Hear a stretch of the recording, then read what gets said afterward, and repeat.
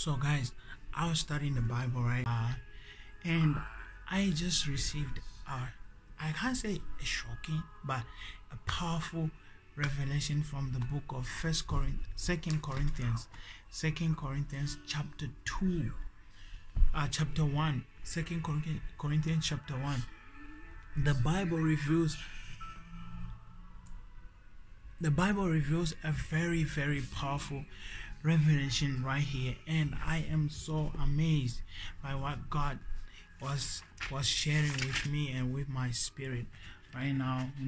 I've been writing notes, all of these. The first thing that I came across as I was studying the Bible is that the grace of God is upon me, and the peace of God my Father is upon me. It is very important to know that as a child of God, God's grace is upon your life. What is grace? Grace is an enablement, a divine enablement from God. When you do not know how to do certain things, He enables you, right? We don't know how to be righteous on our own. He enables us. It is by grace that anything that we do as God's children we are capable of doing it. Anything that we find ourselves doing as God's children, we are able to do it because of the grace of God. So the Bible literally says in verse 1, it says in verse 2, it says, grace be to you and peace from God, right? Grace be to you and peace from God our Father and from the Lord Jesus Christ. So the grace of God, when the grace of God comes upon your life, it enables you to do the things that you are not able to do. It is by grace that we are born again. It is by grace that we are successful. It is by God's grace that we manage to be God's children. Number one, it was God's grace that saved our lives. We were saved by grace through faith. We were saved by grace through faith. The mere fact that you believe in Jesus Christ is because of God's grace, right? It is because of God's grace. And then as I continue to study the scripture, right, 1 Corinthians chapter 2 verse 10, it says, who delivers us from so great death and doeth deliver, in whom we trust that He will yet deliver us. When you read verse 11, it says, ye also helping together by prayer. So the scripture reveals the fact that God delivers, right? God delivers us. He delivers us from every different type of situation. In this case, Apostle Paul, he was about to be killed in the land where they went to preach, right? In verse 9, the Bible says, but we had the sentence of death in ourselves, that we should not trust in ourselves, but in God, which raised the death. That simple scripture right there is very powerful, right? It says, in our hearts, in ourselves, we already had the sentence of death. Apostle Paul looked at himself. He looked at his people, the one he was ministering with, and they realized that on our own we will die. So they already concluded that if we try to venture into what we want to do without God with us, we are gonna die. So when they concluded that they are failures without God, when they concluded that they cannot make it without God, when they concluded that without God, whatever mission they were on, it was gonna fail, they then decided that we're not gonna do it on our own, because on our own we're gonna fail. So they put their trust in God. That's number one. It is very crucial as a child of God to set your plans and realize that without God, those plans will fail. It is very important as a child of God to set your goals and realize that without God, those goals will fail. Because number one, the goals have to be inspired by the Holy Spirit. That's why the Bible says, do not lean on your own understanding. Lean in God.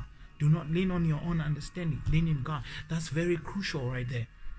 Apostle Paul himself, he said, we knew that we are going to die here on our own, so we put our trust in God.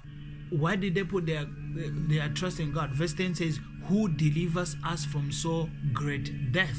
God delivers us from so great death. So when they realized that they would fail without God, they put their trust in God because they knew that God is going to deliver them from death. When you realize that you cannot do it without God, you put your trust in God because you know that you can do all things through Christ. Right? When you realize that you cannot be successful without God, you put your trust in God for your success because you know that with God all things are possible. When you realize you cannot do it without God, you put your trust in God because you realize that you can do all things through Christ. That's very, very important as a child of God. Just always remind yourself, whatever you are pursuing as a child of God, always remind yourself, on my own I cannot do it. I need a spiritual strength. I need a spiritual ability from God. I need an enablement. I need grace from God to help me to be able to do what I want to do, right? And then the Bible says in verse 11, ye also helping together by prayer for us.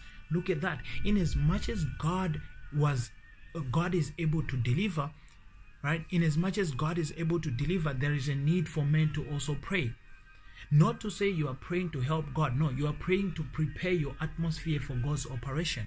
Not to say you are praying so that God can come and help you. No, you are praying so that your atmosphere can become conducive to that which God wants. You are praying so that you can become spiritually aware of God's voice and instructions for you. During the moments of prayer, God opens our eyes to see the solution to our problems. During moments of prayer, ideas are dropped into our spirit. Processes to take us out of trouble are given to us through the Holy Spirit.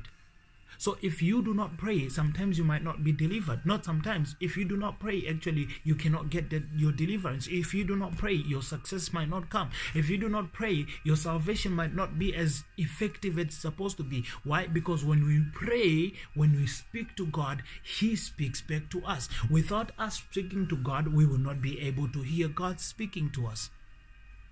Right? And when you do not hear the voice of God, you cannot follow God. You cannot walk in the ways of God. Why? Because you cannot hear what God is saying. You cannot hear what the word of God is telling you. You need to be able to pray as a child of God so that your atmosphere can be ready and conducive for the Holy Spirit to guide and lead you, to direct you, to give you processes, procedures, stuff that you need to do to ensure that His will is done in your life as His child. That's very crucial. Right? In as much as God delivers us from so great death, there's also a part for us to play. The Bible says, I'm reading from my notes right now. The Bible says, ye also helping in prayer. That's in, ye also helping in prayer. Right? That means you need to pray as a child of God so that your atmosphere, your surrounding can be ready for angelic operations. Right? And when you go to verse 12, the Bible says, for our rejoicing is this, the testimony of our conscience. So when we pray and God gives us ideas, right? When we pray and God gives us instructions, when we study the Word of God and God tells us what to do, our conscience marks that which we need to do. We are aware of it. We know that we need to pray in the morning. Whenever we do not pray, our conscience testifies against us. It says you did not do the will of God. You did not do what you're supposed to do as a child of God. It testifies against you, and there's no joy in that. There is only regret, remorse, and repentance. The Holy Spirit convicts you of the things that you need to do.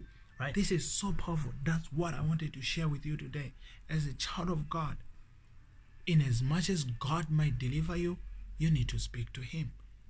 That's why the Bible says, do not worry about anything, but in everything by prayer and petition, make your request be known to God. And I was actually looking at the word petition. It means a formal written letter to someone with a higher authority to offer you. Right? So it is very crucial for us to talk to God instead of worrying. So that's it, you guys. Make sure that as a child of God, you spend time with God. Make sure that as a child of God, you pray. Make sure as a child of God, you read the Bible. Spare some time for the Bible. Make sure as a child of God, you get yourself acquainted with the speakings and the leadings and the guidance of the Holy Spirit, so that each and every day of your life may be a day towards the kingdom of God, may be a day to glorify God. Every single day of our lives, we live, yet not us, but Christ lives in us. Yeah, that's all I wanted to share with you guys. See you in the next video, and make sure you hit that subscribe button, make sure you like, make sure you share, make sure you comment, and until we meet in another video, God bless you.